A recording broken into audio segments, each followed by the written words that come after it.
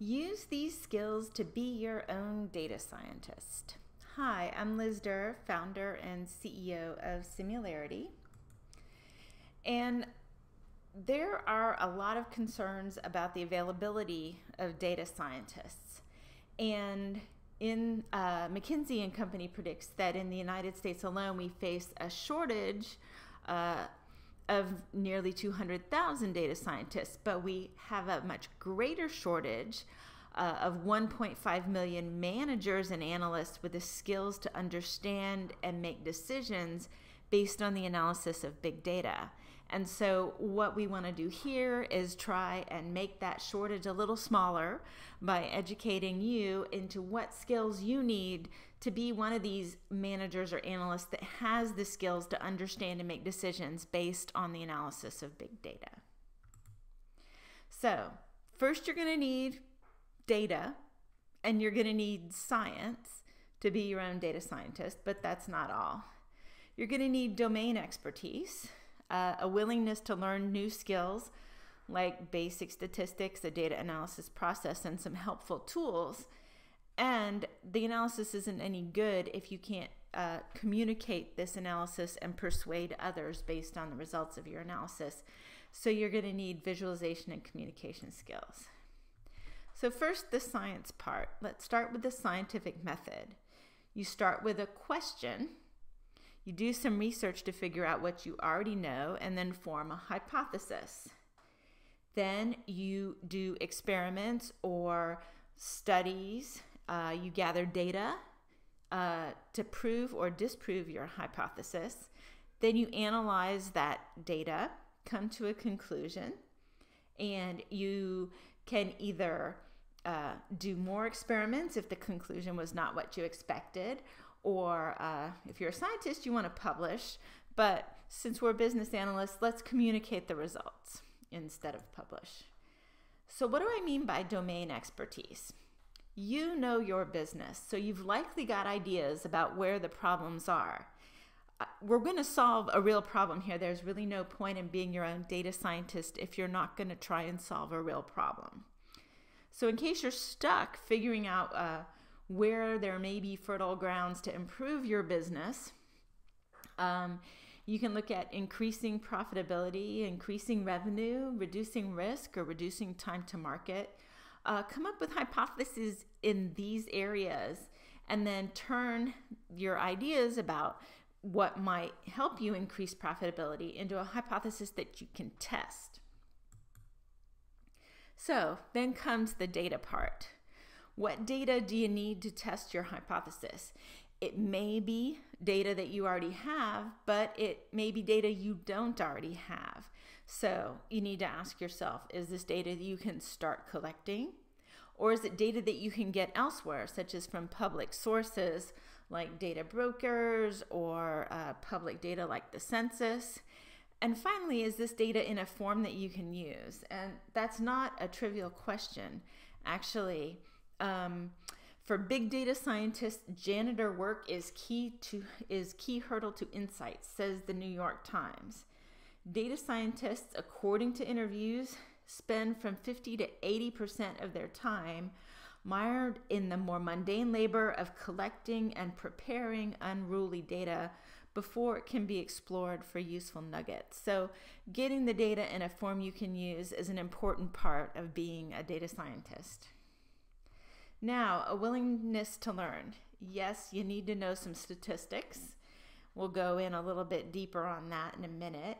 And also the process of data analysis. I highly recommend these two books, Head First Statistics and Head First Data Analysis. The O'Reilly Head First series does an excellent job of making the material very accessible and entertaining to read and easy for your brain to absorb and remember. You're also going to need to learn some tools if you don't know them already. You need an analysis tool. Excel is a good start. Some data visualization and exploration tools, business intelligence tools, and even self-serve predictive analytics tools.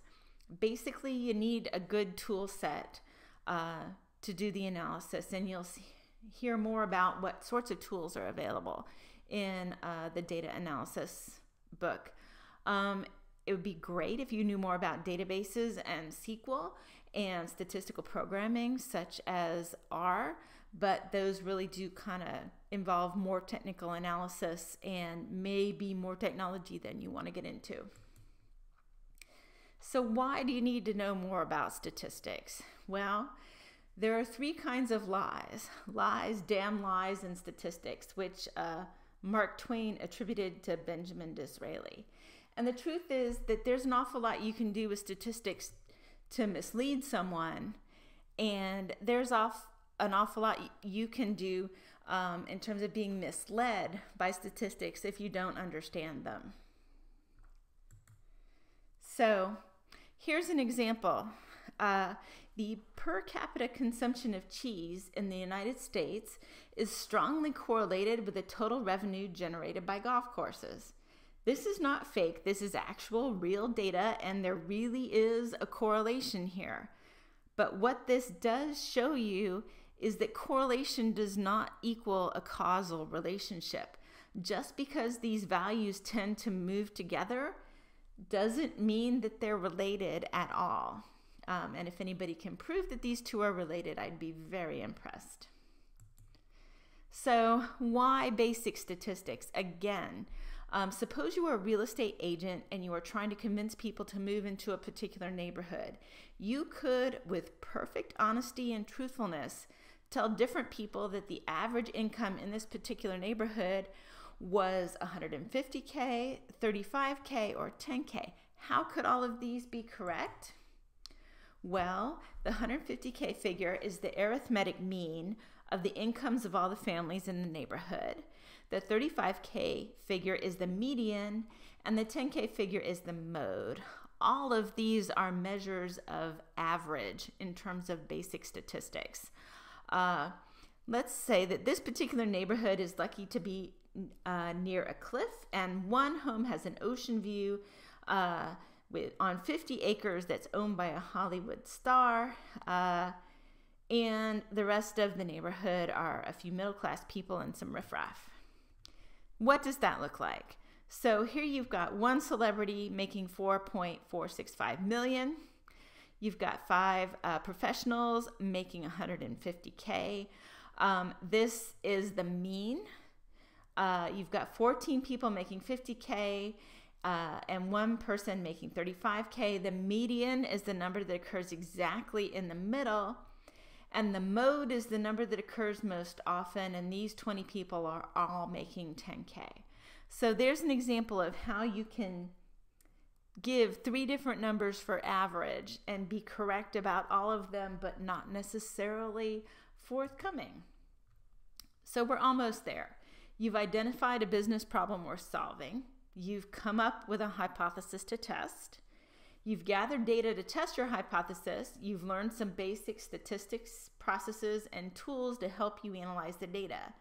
Now, what are your conclusions, and how do you communicate them so they can be easily and quickly understood?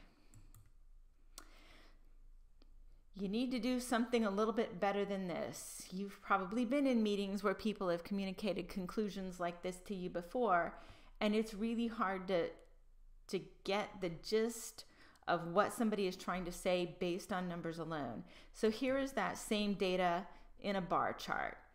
Much easier to read here. Here's another example of a visual communication tool for daily ocean temperature statistics. Beautifully done here. And yet another one of 4 bad bear markets.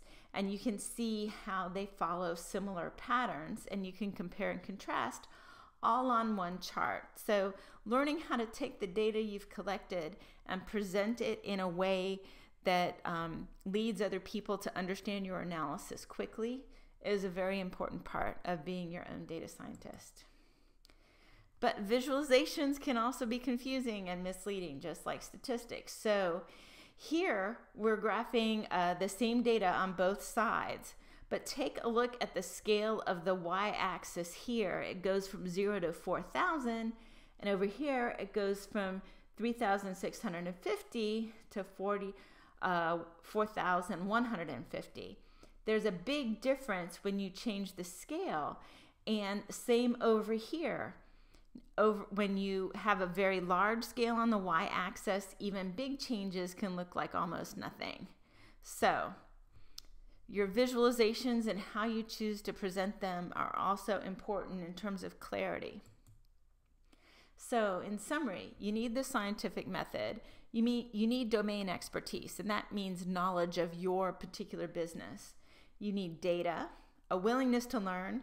You got to study your basic statistics, basic data analysis process, and learn some helpful tools, and then learn how to visualize and communicate your results. This could be you out there making the big discovery. So go out and do some data analytics and be your own data scientist. Thank you.